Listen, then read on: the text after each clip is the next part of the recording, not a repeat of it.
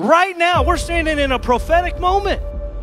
We are the answer to the church that was praying for 100 years straight in this region. Because the greatest days of the healing is not in the 50s, it's now.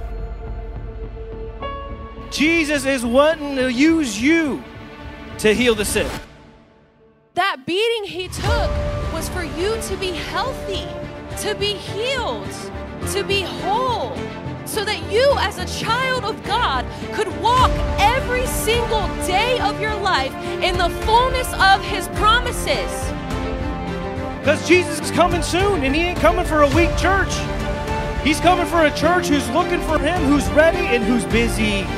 And I recognize that cross, the wounds, the blood that was shed, the price that was paid in advance so that I could be healed. I know that the Bible says that by your stripes I have been made whole.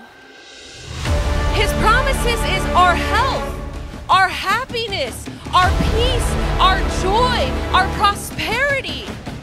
We got to use the name of Jesus, because every devil will flee, every sickness and disease will be healed, and you will be saved by that name. For if you call upon the name of the Lord Jesus, you shall be saved. There's power in the name of Jesus.